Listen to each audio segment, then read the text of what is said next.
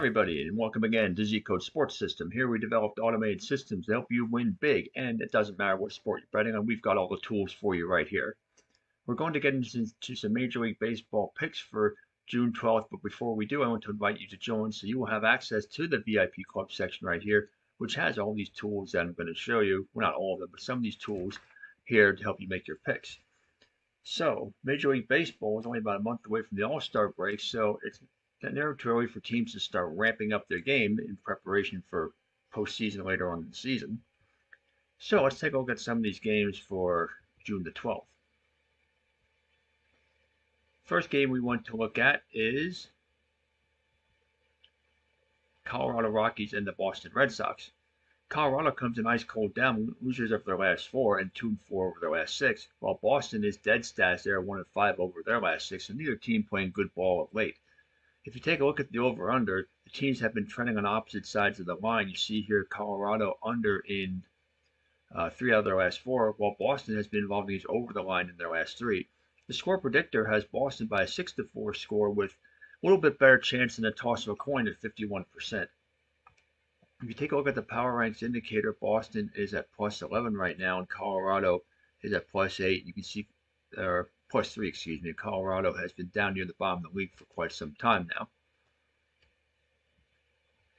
If you take a look at the volatility oscillator, how consistent have the two teams been with regard to their favored underdog status, you can see Colorado extremely stable now. They were pretty stable earlier in the year at plus 8. Then they dipped for a while down to plus 2, but over the last 3 weeks or so, they have been extremely stable, and now they're at plus 13, while Boston has been very inconsistent at -1. So in the end, the way I'm looking at this game is I'm liking Boston at home, but I'm going to pass on the over-under bet.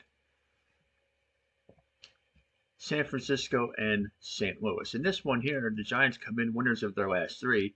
They are burning hot, while the Cardinals are dead up, just 1 win out of their last 6 games. The score predictor has San Francisco by a 10-5 margin with a high level of confidence of 79%. And interesting that it's a prediction of a high-scoring game, considering the fact that the teams have been trending in games mostly under the line over the last 12 combined. If you take a look at the power ranks indicator,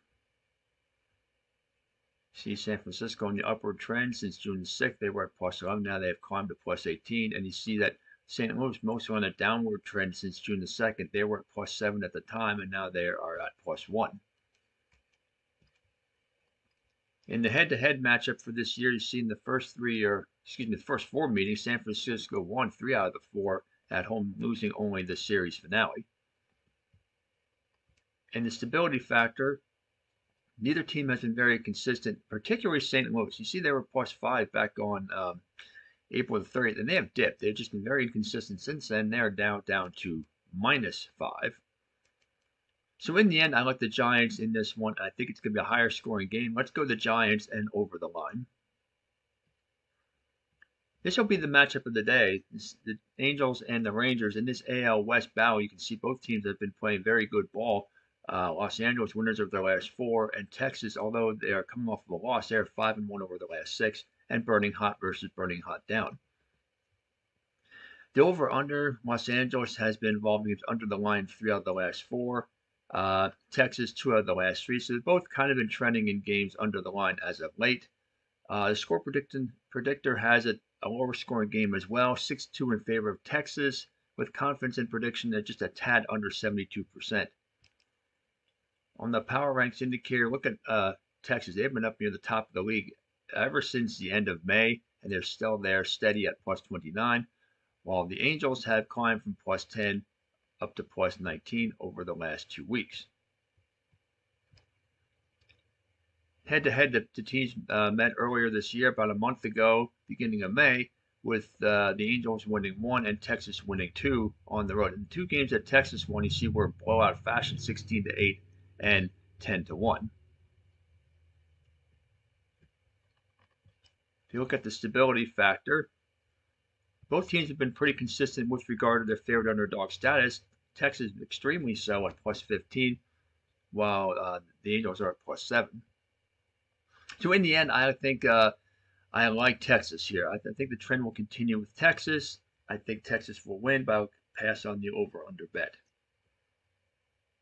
The next game we want to look at is Miami and Seattle.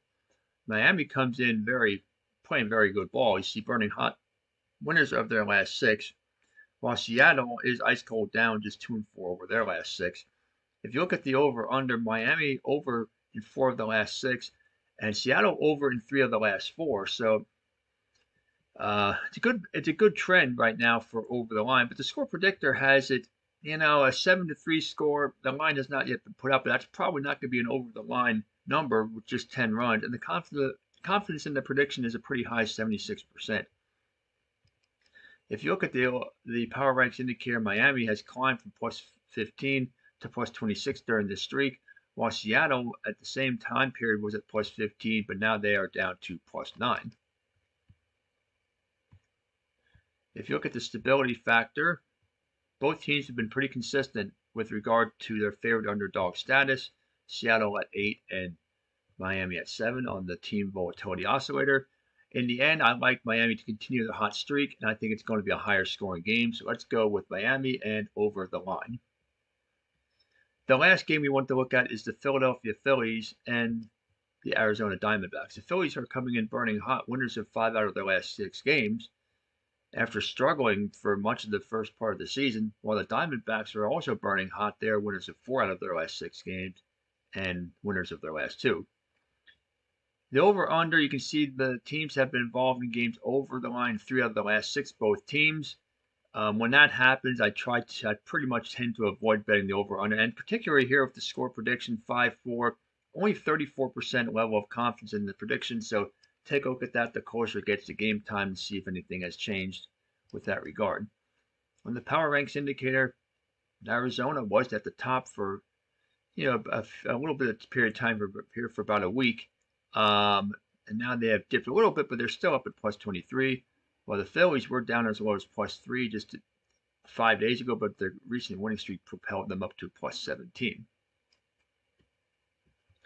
In the head-to-head matchup earlier this season, just a few weeks ago, it was Arizona winning 2 out of 3 in Philadelphia. And let's see the stability factor. Both teams have been pretty consistent with regard to their favored underdog status. Philadelphia at plus 8, Arizona at plus 6. I think this is a Phillies game. I think the Phillies will reverse the trend against Arizona. Let's take the Phillies in a game over the line. So there you have it. Those are the games for Major League Baseball for April. Yeah, not April anymore, for June the 12th. Happy betting, and we will see you next time.